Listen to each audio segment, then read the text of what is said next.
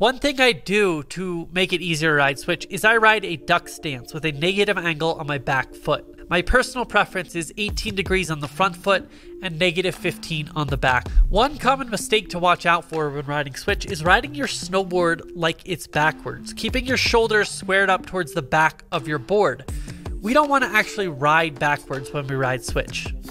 Practice switch ollies and other tricks that you would do regular. This is going to help us treat it like it's its own way of riding rather than just riding backwards.